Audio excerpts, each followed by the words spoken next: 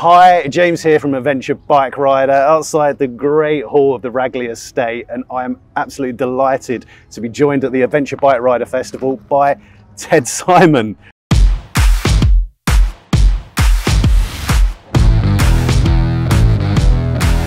Ted, what do you make of it so far? Well, it's astonishing. It's an astonishing achievement. I've never seen anything this size in England. Or in Europe for that matter. There's a lot of people here that actually do kind of have you as someone whose book they read and inspired them to go and ride. So much so that I even got Ted to take a picture with my dad, who passed me a copy of Jupiter's Travels when I was 14 years old, and it just ignited a passion for travel. Yeah. And I'm super excited that we've got the Triumph Tiger that you rode around the world in is it 1972? I am so pleased that you've got it. It was 73. 73. Fact, yeah, and I had it on the road for 4 years. Yep. And I've been with it on and off now for 40 years. Yes, yeah, and it's usually kept at the Coventry Motor Museum, isn't it? And yes. I bet, as well as meeting yourself, which is always a real pleasure, I was a bit starstruck by your bike when I wandered up here yesterday and saw it. How does it feel for you to be reunited with it? You know, people love it. I think it's an amazing object now. When you look at it, I mean, it's so modest in size, isn't it? You know, it's to think that this thing went all that distance and for so many years, and it's, you know, one of the first things that you ought to notice is that there's no fairing at all, right? Yep. And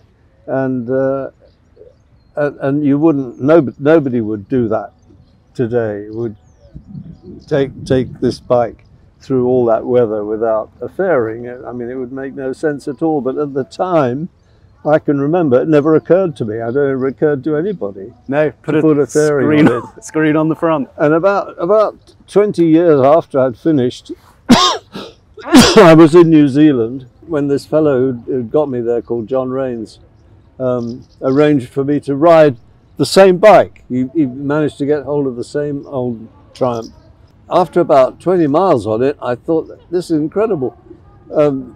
Without the fairing, the weather was really beating at me. I thought, how on earth, how in God's name could I ever have ridden this bike around the world? It was really strange.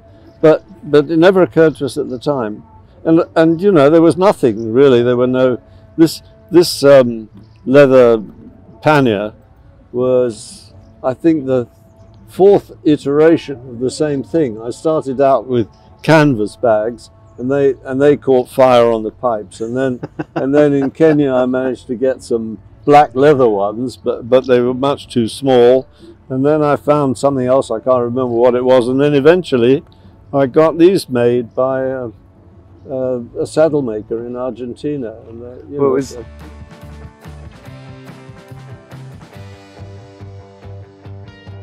it was interesting seeing, because we've been loaned the bike by the Coventry Transport Museum, and we've been treating it with kid gloves. You know, we've been so careful with it, and it was great to see you just wander up and rummage through the panniers, just as if you'd got off it yesterday. I was looking for the frying pan actually that I used to have. So while we're on the subject of the bike, can you let us know how you came about riding this Tiger around the world? Because am I right in remembering that when you decided to do the trip, you didn't have a motorcycle license? Oh, I didn't know anything about motorcycles when I decided to do it. No, I've just written a book about my life before the magazine, before the ride, and that's Don't Boil the Canary, isn't it? Don't Boil the Canary, it's called, yes, and the last chapter of it describes the day when I thought I would go around the world, and I had up to that point never ridden a bike or knew anything about bikes. I just thought that would be a really neat way to do it, and it all happened after that. So I had to not only get the support to do the trip, but to find somebody to give me a bike when I actually didn't even have a license to ride one. And there was a meeting at the Triumph I got a Triumph because I thought it ought to be a British bike, you know. Yeah. And I was being supported by a British newspaper. It was the Times you worked for, wasn't it? Sunday Times. They gave me a bit of money. They didn't give me all that much. And so I thought it should be a British bike, and the Triumph seemed like the best one. I was advised by people who knew that it was the best one to choose. And I remember a meeting at Meriden where Doug Heel, who was a famous motorcycle engine designer, and we went into all the details of what we should do with this bike, and that none of them had the faintest idea that I really didn't know anything about motorcycles at all. You're just nodding, looking interested. Yeah. Right, yes.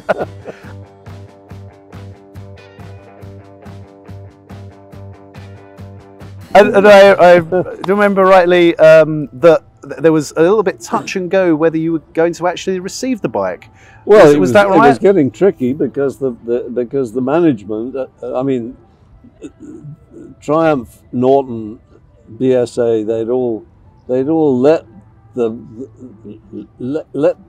bike industry down so badly that they were really unable to face the competition from Japan, and they wanted to shut the works down and combine it with BSA in Birmingham, I think, something like that, and the workers at Meriden decided that they weren't going to have it, so they actually locked the management out. Fortunately, they only did it 2 days after I got my bike. It was just by the skin of your teeth. It was in time. I think mine was almost the last bike that came out of that factory. Yeah. Was it? Yeah. And you set forth on a journey that at the time you didn't know would turn into a book that's been read and loved by hundreds of thousands, if not millions. Yeah.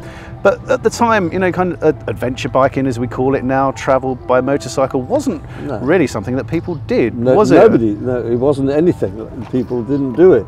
So how come you decided that it was for you? Would you like some water? Well, when you think about it, when you think about it, it's just a really good way to do it. It's kind of natural. Yeah. It's light and it's easy, and some you've got to get across oceans and things, and you don't want a car, you don't want to. Doing it by boat, you wouldn't really see enough people. Flying is just cheating. So I mean, I thought of donkeys, I thought of horses, I thought of bicycles. You told me roller skates once, I think you said to me.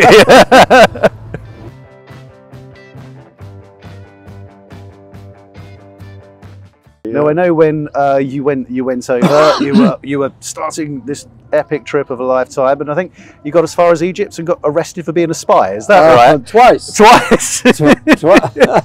I got arrested twice within 3 hours. Did you ever think this is not for me? Perhaps I shouldn't be on the road. No, because they treated me so well, Yeah. First they scared the daylights out of me, and then they treated me really well. But they thought I was an Israeli spy. Yeah? Oh, I'd completely forgotten there was a war on. I had so many problems of my own. I mean, that was the first time I ever did any motorcycle maintenance in my life. Yeah. And I had to take the barrel off and put in a new piston and recondition the other one.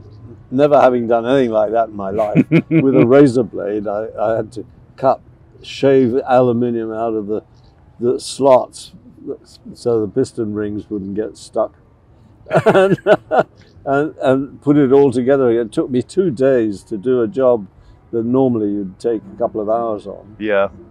Because I was so scared that something could go wrong at any minute. I could make a wrong move, and there was a war on, and there was no way you could possibly get spares or even advice. Yeah. And, it was like bomb disposal work. You make a move, stand back, and wait to see if it's a disaster. See if it works or not.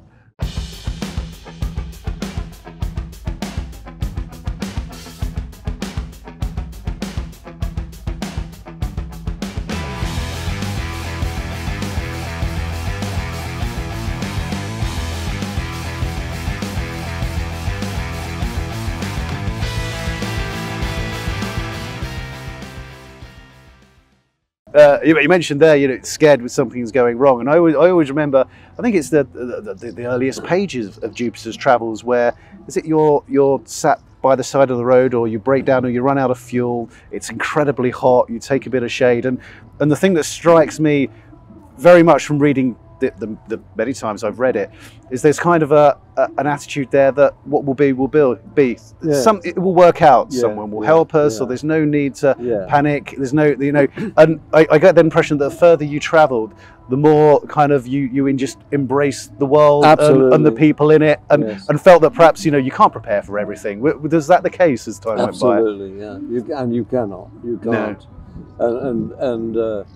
And all the efforts that I made before I started to have everything I needed to avoid all these imaginary problems that might or might not, snake bites and falling off rocks and things like that, and none of it was really of any use. I mean, the world's actually a good place. Yep. And provided you got a reasonably good attitude to it and don't talk too much.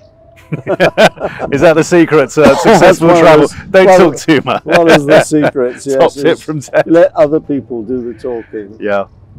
And you get to know them better, and they're happy doing it.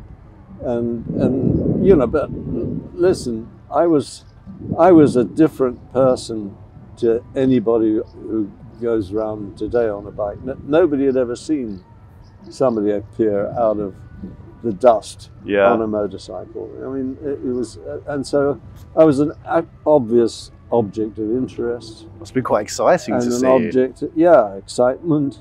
Obviously no threat because I was alone, and obviously somebody who had something to tell, some story to tell. I was bringing something. Yeah. To a small village, perhaps, that had never really seen anybody much from anywhere. Yeah. So there were all kinds of things going for me. Yeah. And I just, it took me a few months to stop being scared. Yeah. And I gradually fell into it, and it gave me a remarkable opportunity to just be with people without having to worry about how I looked or behaved or anything. You could just be perfectly natural, and that translated into my being almost clairvoyant about people. I could sort of got to know them so well because I wasn't involved in a transaction with them. I didn't need anything from them, so I could just be just purely who I am inside, and it made a tremendous difference. It actually changed me completely. I imagine that must change you for the rest of your life really as well. Yes, I mean the amount of simple assurance that it gives you, to be able to survive on that kind of journey and get accustomed to being able to deal with any situation that comes to mind. Yeah.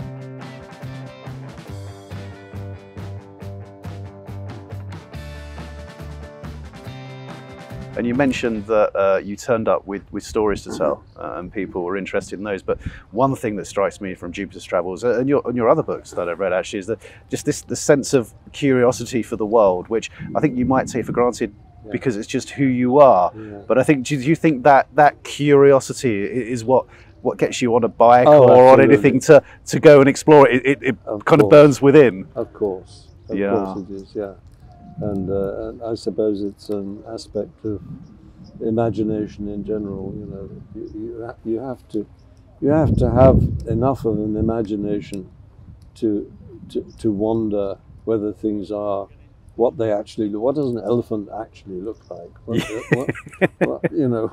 Such a simple question, until you actually see one in the road alongside you, or running after you. Whatever. No, it's you. Even today, when you'd be hard put to find anything that there isn't a picture of somewhere. on the internet you can find a picture of pretty much anything you'd ever want to see. So does that mean that there's no point in going anywhere to see it? Yeah. What's the difference between the picture and the real thing? You know? And somehow you've got to know that the picture does not tell the truth, does not really tell a story. There's a lot more to it. And you can't smell things on pictures either, can you? No, you know? no. What do elephants smell like? are they pretty pongy, I imagine? Well, can be. And for people who haven't read Jupiter's Travels or your other books, I would highly recommend you do, because you're one of the finest writers I've ever had the pleasure of reading. And you've got a new book out called Don't Boil the Canary, which is about your life before Jupiter's Travels, because sometimes whenever I noticed that you were in your 40s before you went and did the trip that we all kind of assumed from the outside defined your life. Yes. But there was a lifetime before that, wasn't it? Absolutely. And could you tell us a little bit about which people know nothing, because they assume that I was sort of sprung fully formed from the womb at the age on one of these 42 on a motorcycle. So could you tell us a little bit about why you decided to write Don't Boil the Canary and yes, at this time? It was mainly for that reason that the first thing was, I've got a son and he's got sons. Yeah. And they really don't know anything much about me. Because like most children, they're not really very interested in what Dad has to tell them about about what did you do in the war, Dad? You know, that kind of thing. And I thought I would at least leave a record, because I got married and had a son quite late in life, in my nearly 50. And so I'd had a full life even before I got on the bike. You know? Yeah. And it seemed to me they ought to know something about it. Well, once I'd started putting it down, I can't help myself. I suppose I'm a writer, and so it turned into a book. But I really had done a lot. I'd been a chemist, and I'd been a newspaper journalist and an editor, and I'd restored an ancient French ruin and stuff like that. Yeah. So there was lots going on. That's it. Yeah. Well, Ted, it's been an absolute pleasure to have a chat again. I think we've spoken before, but it's always been on the phone. We've actually had a proper chat. So it's nice to meet you too. A delight. It really is. Please, God, it's an honour and a delight to have a chat with you. And thank you very much. With this marvellous. Oh, it's beautiful, isn't it? It's beautiful. Now we've had brilliant sunshine at the ABR Festival the last couple of days, but there is a cloud ahead. So I'm under strict orders to make sure that this is under cover. Keep it dry if it rains. But Ted, enjoy the rest of your time here. Thank you very much, sir. It really is a pleasure. And hope to see you again another time. Yeah. Thank you. Bye-bye.